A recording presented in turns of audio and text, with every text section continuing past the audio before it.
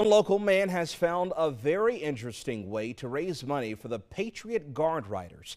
KLBK's Brent Jordan shares how he's putting his endurance to the test.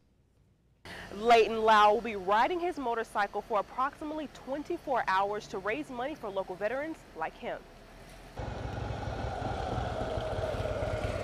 Leighton Lau is not new to putting his motorcycle on the road or contributing to organizations around the country, but this time he's keeping it local. A lot of the veterans organizations, we are struggling for donations, so I figured this will be a different way, a fun way, and I ride long distance anyway, so I want to do it for the local community this time.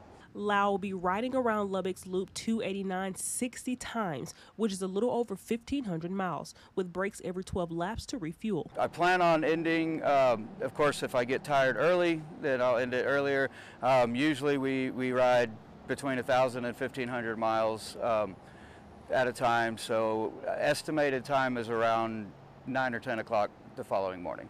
Other riders will join periodically, but the majority of the laps around will be on his own. The money raised will benefit the Lubbock Patriot Guard Riders, who are known for their presence at funerals, veteran events, and provide plaques and Bibles for families. We see a lot less community year after year, and we're trying to get more people out to support.